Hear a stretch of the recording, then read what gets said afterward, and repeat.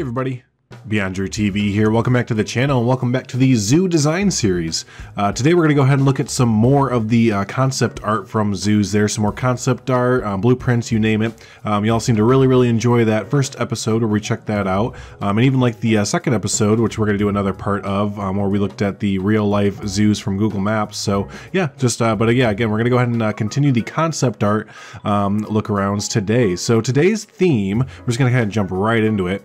Today's theme is going to be underwater viewing. We kind of, if you played the Planet Zoo beta or watched some of it, that's probably why you're here, you'll know that we are able to pull off some underwater viewing. And you see this in zoos a lot. There's a ton of examples.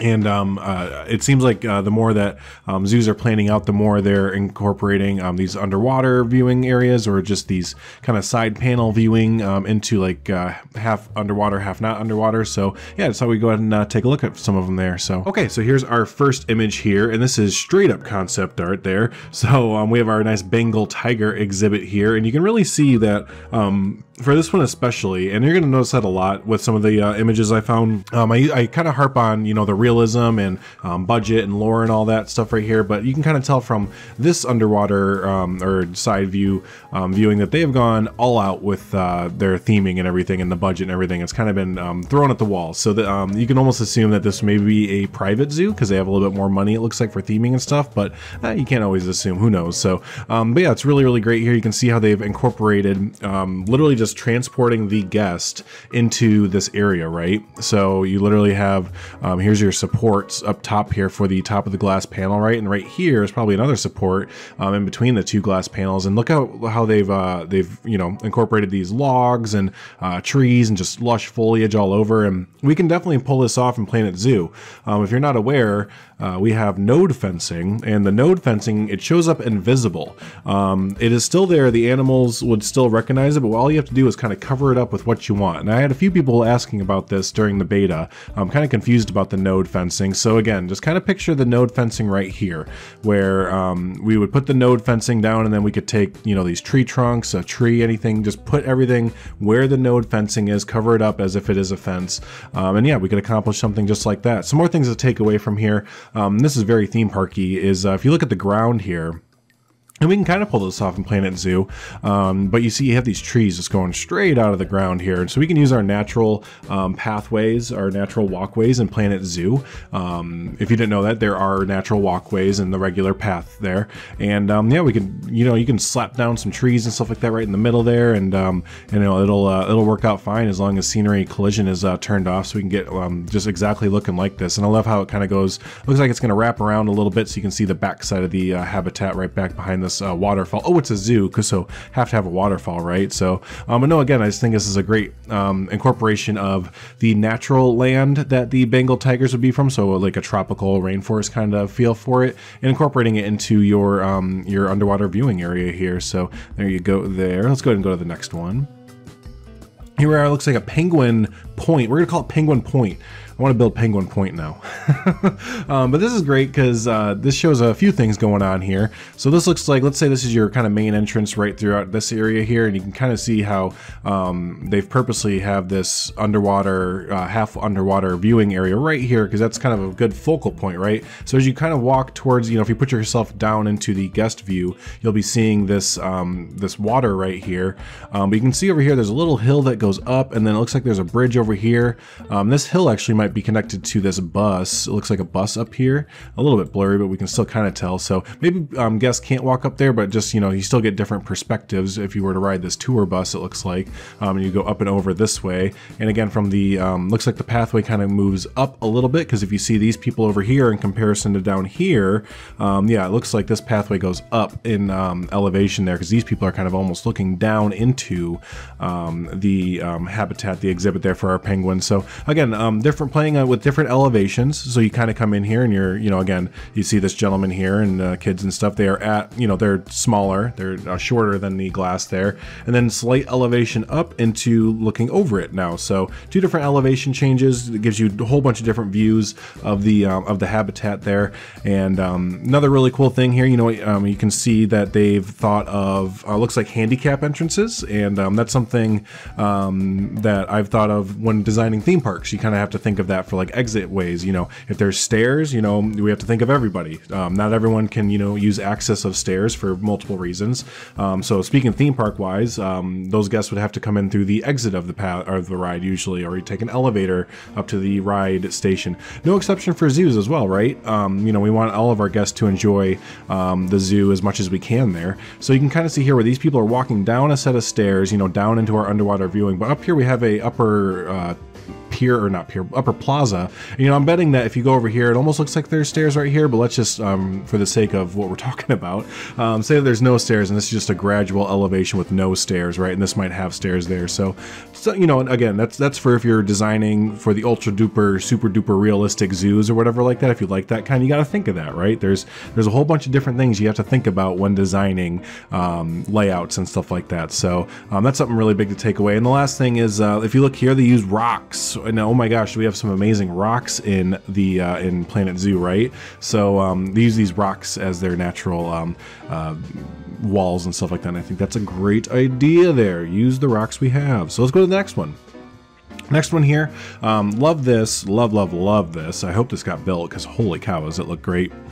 And it kind of goes against what we talked about in the first episode of the concept art video there.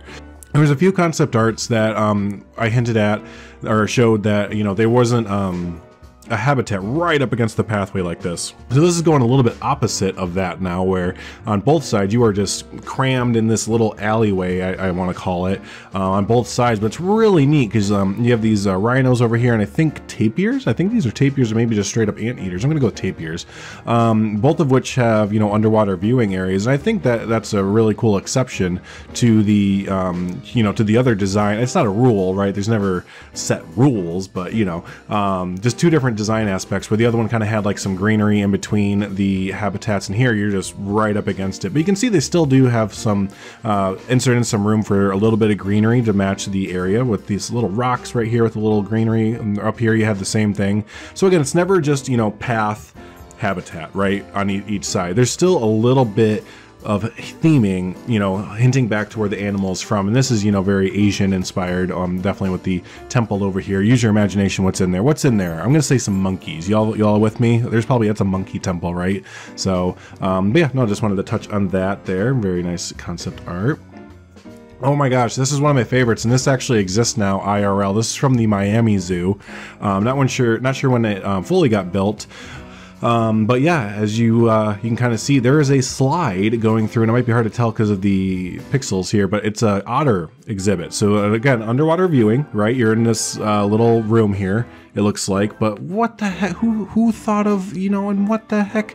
I know that there's a hotel in Florida, I think Naples maybe, called Atlantis, that does something similar to this, where they have a slide that goes through the dolphin enclosure. But this is on look at this kid underwater hanging out with the otters. That's fantastic. And again, you I'll try and remember to put the picture in here if I can, or if I can find it, but I do know that this actually does exist in the real world. They went off and built the thing, and it looks almost identical to this. But talk about a unique idea, right? Having a slide come through here, and I'm sure this pops out into, you know, either the house, like a North American whatever kind of house, or even like a playground inside, right? So let's go on to the next one.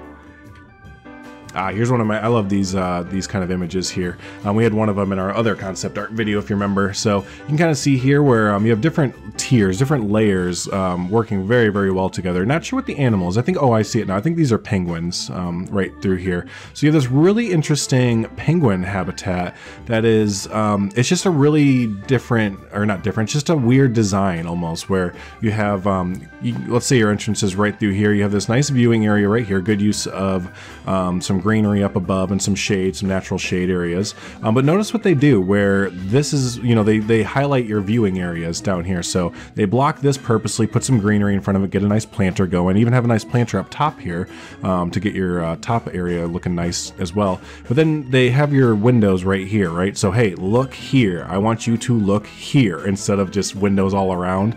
And then if you notice here, it goes up and then it kind of goes over. So I just think that's really interesting, and it's blocked right here. So like, nope, I don't want you to look here. I want you to look when you're out here. So having designated specified viewing areas. I try to do this in Planet Zoo, and I hope it does get addressed, because I did have guests kind of looking at brick walls and saying, wow, that black bear is really amazing. Like, oh yeah, how can you tell? So I hope that is kind of addressed, where if they are looking at a concrete wall or a brick wall, that they don't have Superman powers and can kind of look through it. But anyways, yeah, I just love the multi-layering here, because you have, let's see, 1, 2, 3 different buildings. I think this is going to be the backstage building for the penguins, but it looks like there's another like eatery or something up top here where guests can look out, and then there's another building right here. So just interacting, having the zoo interact with itself a whole lot there. It's a great little concept art there. So cool. And then we have this. I would think that this, it says the Sacramento Zoo right here, expansion and relocation study. It was done about a little over a year ago. But I love how you get this entire half circle viewing area of the hippo enclosure, and that's a heck load of hippos. This is like a kind of, I think you'd put this under like a savanna or a safari attraction, wouldn't you? Because you can kind of see it coming across here, this awesome bridge here that leads into your safari area, and it just kind of goes. We got some zebras, some ostriches, some rhinos, some giraffes in the back. You have this awesome little lookout hut, which that is a great idea. Might do something like that. You can see the entranceway to it is right underneath the tree right there. So, and you have your safari truck there. So almost looks like this is like a holding area for a safari. But you can definitely, you can't see where it does it, but you can tell that this goes underneath, right? Because you can see this. Oh, you know what it is? And I just noticed, I thought they were all standing. It's a restaurant. It's totally a restaurant. If we zoom in on it a little bit, you can see the circular tables and stuff like that. How would you like that to be a restaurant for you? You're just sitting there and all of a sudden a big old boom comes up to the windows like, what you eating, Jim? So cool. Love that image there. So this is a really highly stylized one. I think this would be one of the first renders just to be like, here's our idea. It could look pretty, you know, we're gonna over stylize it and over graphic and everything like that. So this would be an early render on, but you can still see that, I mean, it's beautiful, don't get me wrong, but you can kind of see where they're thinking about like the idea of like what the safety precautions would need to be. If you can see here, if it shows up in the video, there's netting right through here. This otter looks like he's on the other side of the netting, which again leads me to believe that this is a very early concept, just kind of like, hey, we have this general idea and it looks pretty. Don't you all agree? It's pretty. But the general ideas are there. So this love the way these otters are hanging out here over this natural bridge. You know, this might be a thing. It might be a real thing where this connects over to another habitat there, but the way this ties into our underwater viewing, I'm sure you've already been looking at it. I mean, look at this right here. Does it make logical sense? No, not completely, because it's a tree root basically that opens up into a little water area. But that's okay. You know, even though zoos are very much so living in the natural world, you know, everything is rooted in, again, just natural and biological and, you know, all that stuff, you can still play with it. Still play with your natural surroundings and evoke a bit of imagination, right? And that's definitely happening right there, absolutely. So love that image there. Let's go ahead and see what the next one has in store for us. Okay, and here's the last three, and I really liked how this worked out here. These three are the same exhibit, all the same habitat of these this hippo area. But it shows 3 different shots of it, and I think it goes over kind of this whole area very well. And that's another thing. I know I touched on it in the first video, but just remember that, you know, when you have animals, sure, sometimes they might just be randomly spread around the zoo and like, oh, there's your camel and oh, there's your, you know, wildebeest, whatever. But a lot of time when you have, you know, if you have signature animals, maybe you have a few animals put together, you'll have like your Africa area, or, you know, here's your elephant habitat. It's a big deal. You know, same thing here with the hippo. Like, it's a hippo yard, and we have a hippo enclosure and a hippo interpretive play area and an upper, you know, so it's an attraction, right? You got to think of it like an attraction and not just, oh, well, here's a path and there's a habitat, throw an animal in there. Okay, we're good.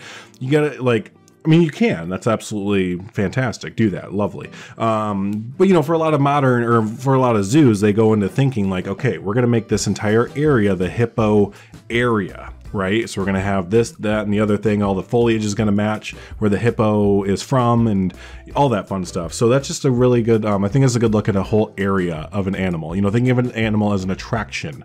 So there is that. Let's go ahead and move forward. So here's the look at the interpretive play area that they had back there. So you can see they have put in like that little whoopee bridge, I guess, the Whoopi Goldberg bridge.